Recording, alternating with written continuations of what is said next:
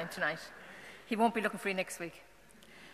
Thank you for asking me here again tonight. And it's all, Our Lady Perpetual Help is always very close to me. I have great faith in Our Lady.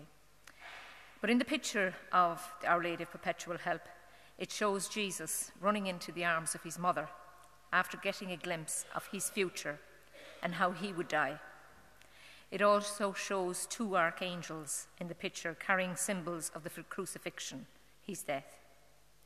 If anyone here tonight got the wake-up call and knew how they would die, I'm sure we would all be turning to Our Lady for comfort and the perpetual help that she offers. I'm also sure she would support and guide us the same way she did her son. Donal knew this love, and he understood it and had complete faith in the love of God, whom he believed would not let him down. Donal often said to his friends, "God has me in the palm of his hand, and when I die, I'll be in his arms." His faith and belief in this never swayed. Even after he was anointed, the priest, Father Padraig, asked him, "Are you afraid of dying, Donal?" And Donal replied in a very weak voice, "No, Father, just a little nervous." But Donal, being a modern-day teenager, had the latest mobile phone and all the other gadgets. But in his phone was a photo of the Divine Mercy and the Creed. And I think that just shows his confidence and faith in a young person's way of today's world. We as a family were no different from many of you here today. Just to let you know one or two things about us at the time. Donal's dad lost his job about 6 months after Donal was diagnosed with cancer, when he was first diagnosed with cancer, and was out of work for about 2 years. That was in 2008 when the crash came. I had stopped working before that to look after Donal, so we went from being a two-income family to being the two of us being on the social welfare with a very sick child, all within 6 months. If I was told this a year before, that I would be dealing with such a sick child and such a drop in income, I don't think I would have been able to cope. But when you're in the thick of things, you learn to cope fast. And I think that's the help of Our Lady of Perpetual Help. Donal was like any teenager of 16 years of age. He chanced his arm as often as he could, and I suppose one of those things was with a fake ID. Now, when I questioned him about this fake ID, he said, "Mom, think about it. I'm not going to get a chance to go into nightclubs and do all the things that all the young people will get a chance to do." And sure, how could I argue with that? There was no arguing with that. But when he did ask for the third house party, I did say, "Donal, I don't care if you are dying, you are not having another third house party." But he knew what it was to live life. He knew from fighting cancer 3 times, being in and out of hospital, having various chemotherapies when he was 12, and radiation, that life is very difficult and to be so cherished when and while you have it. He also knew what it was to play in his local GAA team and win the under-12 county championship that year. He was from Kerry, so it meant a lot. And he knew what it was to come off a rugby field feeling sore and knee-deep in mud. He knew what it was to cycle and feel the wind and the acceleration at speed coming down Moll's Gap. And he loved to jump off Fenit Pier into the Atlantic Ocean. He was like any young boy of 16. He loved his music and he loved his food. His favourite being the drums, and his food was, who could say no to pizzas and ice cream. But he knew from experience that life was tough. He knew what it was to be a teenager in today's world, the pressures that young people can be put under, the confusing and disorientated thoughts, everything from their school exams, their faith, doing well in sports, social media, the latest clothes, the latest gadgets, and the list goes on and on. But like a lot of families, we told him no when it came to clothes and the latest gadget and those things. But while he was a very special boy to our family, he was just an average 16-year-old boy getting on with life. He tried to make the most of the life he had left with his friends. And even when he knew the cancer was terminal, he would hear of local suicides, now so common in every town in this country. And that's what led him to write his pieces on suicide, which by pure chance were taken up in the local newspaper. And then a week later, Brendan O'Connor picked up on it, and that's how Donal was asked on to the Saturday night show. That's what started everything. Donal was only 19 minutes on television, and as a result of that 19 minutes, 11 years ago, I'm here today. He was like any young boy. He had compassion and he understood people's fears and worries, especially those of his own age group. But he could also see that with a little help, they could overcome these confusing and disorientated thoughts and feelings by talking. Talking to a parent, an aunt, an uncle, a teacher, or a friend, or phone one of the many organisations like the Samaritans, Pieta House, or Jigsaw. They all have open doors, ready to listen to any of your issues, and they're all freely available. Suicide is a short-lived urge, and with this in mind, we need to let children, and unfortunately, we need to let everybody, but especially children, but unfortunately, the children that are looking for help are as young as 5 and 7 years of age now, so I'm told by Pieta House. If we can get this, we need to let them know, we need to let children from a very young age know that, in Donald's words, no matter how bad life gets, there are no reason bad enough to make them do this. If they slept in it or looked for help, they could find a solution, and they need to think of the consequences of what they're about to do. If we can get that message out at a young age where young people and teenagers can speak freely and openly in a non-judgmental way, this, we feel, would be a key factor in promoting positive mental health. I know Donald died from cancer, and I know what I had to do to keep him alive with some form of independence. I know I had to get doctors and medical teams to do their best for him, and even though I know all that, I miss him every single day.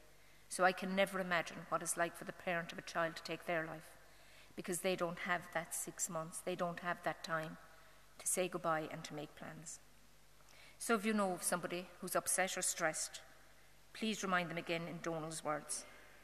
So please, as a 16-year-old who has no say in his death sentence, who has no choice in the pain that he's about to cause, but who would take any chance at even a few more months on this planet, appreciate what you have. Know that there are always other options and help is always there. Everyone's life is both important and unique. When Donald was first diagnosed with terminal, he asked for 3 things from me. The first was to receive Holy Communion every day, and he did. And he had a routine of prayers that he said, which included the Divine Mercy. And he was never shy of talking to his friends about his faith. Actually, as a result of Donald speaking out about his faith, some have said that Donald has made praying cool for them. But others seem grateful to have Donald as a link that brought them back to prayer. The second was to get dressed and out of the house every day, even if it was for a short while. He also did this, and mostly it was just to check in on those he knew who needed a little help or a chat. And the third was to die with a clean spirit. I have no doubt that he did this, and as a result, his legacy is still living on, even 11 years later. Donald's message was a simple one, really. It was aimed at teenagers. But when it went out, others took up the challenge too, and that is to live your life, the life he knew he would not be able to live. He saw the great support and the good things he was leaving behind in life. The only negative he had in those last few months was in leaving behind all those beautiful things. Look, here was a 16-year-old boy who could have given up very early on and stayed in bed all day, and nobody would have blamed him for that. But God gave Donald a challenge and he took it on. He asked his peers to appreciate life and to live it. I know Donald lived his faith, and in the last 11 years, others saw it in him. Because in those years, Finbar and I had been asked to speak in thousands of schools and churches and clubs. And we only go where we're asked. We have never asked anyone to attend their event. The reason I believe we are asked to talk to so many events is to give hope to people, because Donald was a teenager who, when he was on television, gave hope and love to so many people. Although aimed at teenagers, his message was taken up by people of all ages. They saw the love Donald had for his peers in wanting them to live full and fulfilled lives, and they saw the hope and love he encouraged everyone to have. I'm reminded in Donald, in his simple but yet deep faith, that it's up to each of us to bring God with us through life and to continually nurture the love, strength and graces that God has given to us. and to renew our own faith and love in God and in Our Lady of Perpetual Help, whose novena we have come to tonight. Now, like all mothers, and especially a Kerry mother, I have to leave the last word to my son. Donal wrote a letter. As I said, he was last on to the Brendan O'Connor show, and letter is why he was last on to the show. And when I'm going up the country, I notice there's a fierce lack of mountains. We've a lot of mountains in Kerry compared to you, and we must get you all down to climb a few mountains. And Donal wrote his letters based on mountains and God. He said, I live in a part of the world that's surrounded by mountains. I can't turn my head without finding a bloody hill or a mountain. And I suppose those were God's plans for me, to have me grow up around mountains and grow climbing a few too. And that's exactly what I have done. I may have grown up around them in body, but I have fully grown and matured in mind climbing his mountains.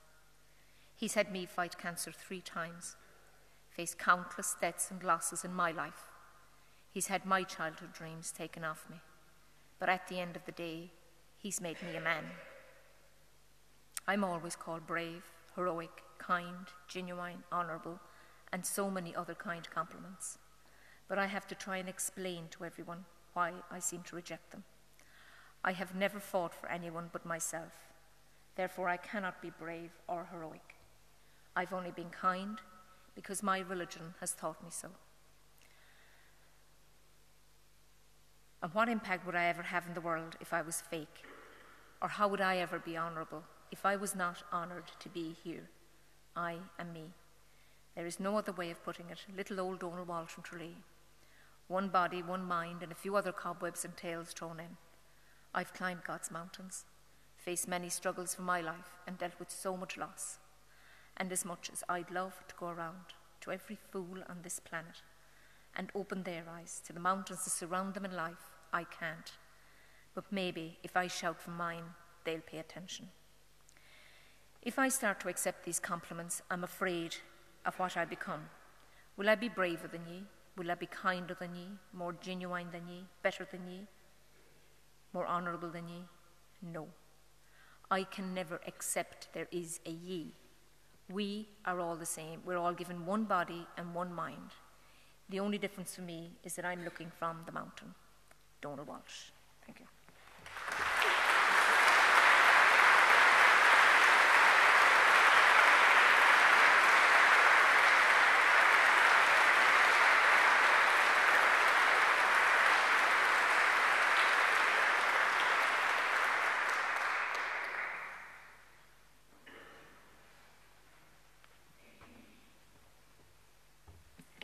Thanks, Elma, for telling us so much about your inspirational young son and teenage son. But I think the faith that he had is very obvious and clear to us that he got it from you too, from your faith, which I think shone out for us tonight as well. So thank you. Elma has founded an organisation, Live Life, to support people who need help.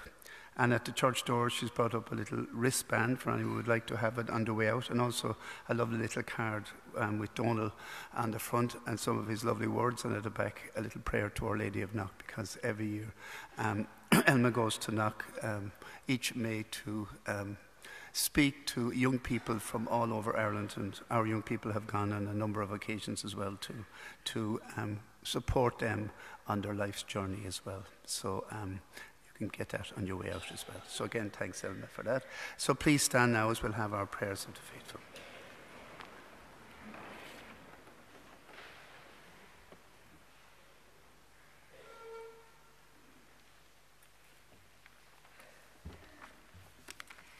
We pray for Pope Francis, Bishop Dennis, and all church leaders that the Holy Spirit